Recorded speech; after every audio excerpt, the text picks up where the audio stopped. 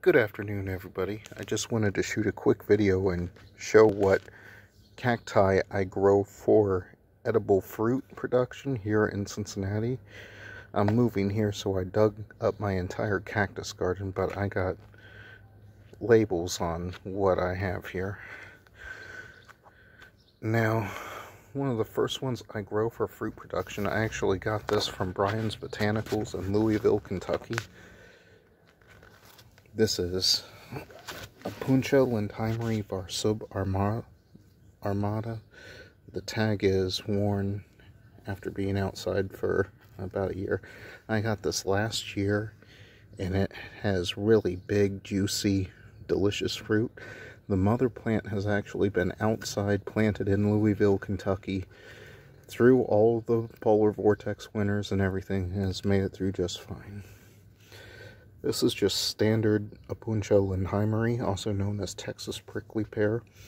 If given fast drainage and or protection from moisture, it's actually zone 6 hardy, but it does produce some wonderful fruit itself. I also have one of the main ones I have a lot of success with are Apuntia ficantha and Apuntia ficantha hybrids and cultivars. This one's Apuntia ficantha plum.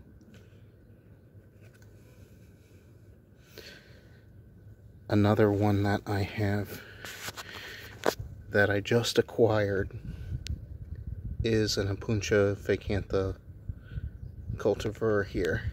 And this one on the website that I got it from coldhardycactus.com. Oops, I accidentally pricked myself. It actually stated that it gets plum-sized fruit, so I'm really excited to try that. It should be plenty hardy here. I haven't actually overwintered it.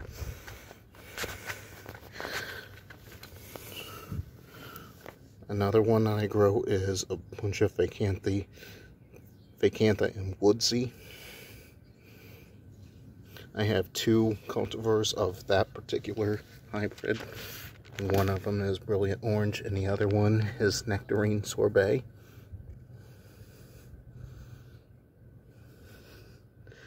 Very good cacti as well.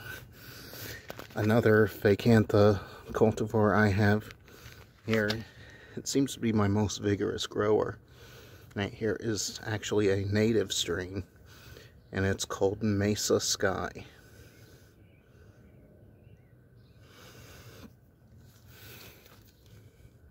Another western cactus that I have here is Apuntia wootonii.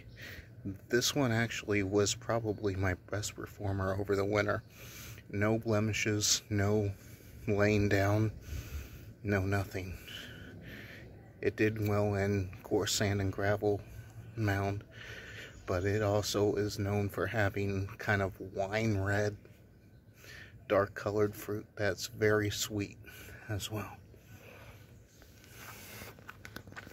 And also I have my crazy hybrid cactus here that I got from a friend of mine who says that its fruit are large and watermelon tasting, and I can't wait to grow it in my own garden.